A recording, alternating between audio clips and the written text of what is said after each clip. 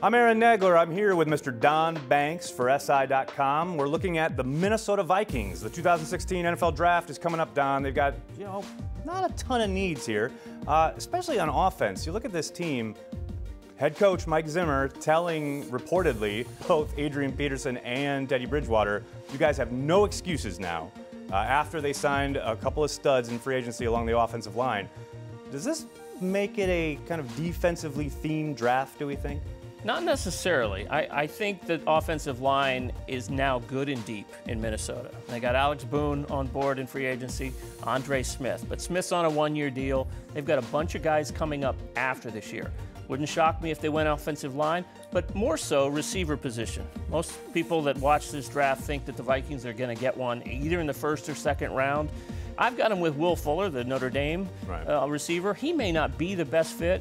They want somebody to go up and get the contested ball and make Teddy Bridgewater's game a little more vertical. Well, you look at, the fact that they're sitting there at 23. I think they could possibly be open for business, so to speak, looking at teams maybe in the late first round, early second round who are quarterback needy. Is that something that they do? Do they call teams and say, hey, we're open for business? It's possible. It's really not Rick Spielman's style as a GM in Minnesota. But let's say Cleveland doesn't get their quarterback at 2. They decide to go in a different direction. Maybe they go Jalen Ramsey. Exactly. Could they listen to a Cleveland coming back into the first round, or even a San Francisco, or maybe a Philadelphia?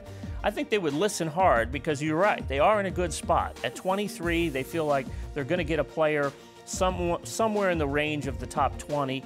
And if they go down and pick up more picks, all the better, because this is now a team that has not arrived completely, but this is a team that has won a division and has a certain amount of momentum already and a deep roster.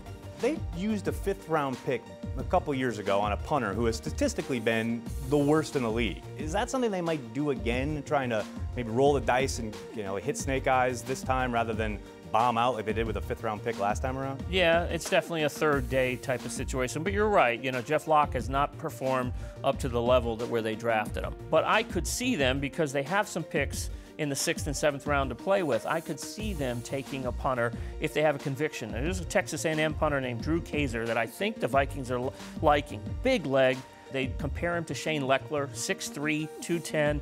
I could see Minnesota saying, we need somebody to really help us win the battle of field position with a defense that we really think is on the cusp of being top 10. Is this a team that can truly kind of sit back and actually do best player available? They're probably one of a handful, maybe 6 teams in this league that's well-positioned enough in this draft that they could do that. I don't think there's anything glaring outside of the need for maybe another number 2 type receiver. Stephon Diggs needs somebody to draw some coverage away. But yeah, to sit there and say we can take the best available players. And the fact that Mike Zimmer has that roster in year 3 in that position is a credit to him and Spielman. Absolutely. So there you go. Don Banks breaking it down for the Minnesota Vikings, the 2016 NFL Draft. For Don, I'm Aaron for SI.com.